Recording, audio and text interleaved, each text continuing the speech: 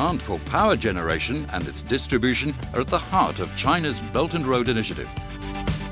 Hong Kong's VPower Group is a leader in a new type of power business. We are in the distributed power. We are very close to the customer, the user.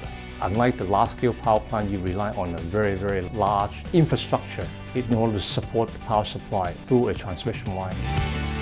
The business has been likened to toy Lego building blocks, the critical factors being flexibility and mobility. In many of these emerging countries, many of them are within the Belt and Road Initiative countries. They don't have the sophisticated or adequate infrastructure to support this type of large-scale power plant development. They spend money in power generation, yet they lose about 30% from the generation to the end user. So we fit in that usage and fit in that desire by the Belt and Road Initiative countries. Conventional power stations are long-term and costly projects. VPower Group has invested in a new breed of power supply to replace outdated transmission lines in countries like Indonesia and Myanmar. We actually sell power to the government, and then they are the ones who distribute the power to the industrial zone, private residents. We fit in the desire for these Belt and Road Initiative countries because they could have a bit of budget and financing that they could do, let's say for example, smaller scale 50 megawatt. Then they can do it like right now. Later they need more, we add on.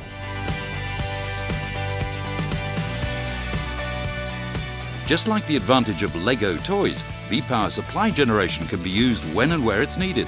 So the business is not about single projects in single countries. If you look at our power station, basically our investment in that power station, almost 90% of our investment can basically be redeployed and moved away. We can move and redeploy our fleet of power stations. So that fit in the Myanmar and like people like Indonesia. For more mature markets like the Chinese mainland, where VPower Group is highly active, there's a different driver for distributed power with the accent on renewable, cleaner and more efficient energy use. Not only electricity anymore, they want cold water, they want air conditioning, they want steam. Across the wider Belt and Road, VPower Group sees large-scale demand for its services and products to get projects moving. Now with the Chinese government Belt and Road Initiative supporting this country or investing into this country, may that be toll road, terminal, airport, power plant, whatever, what would be needed immediately? Our type of power immediately.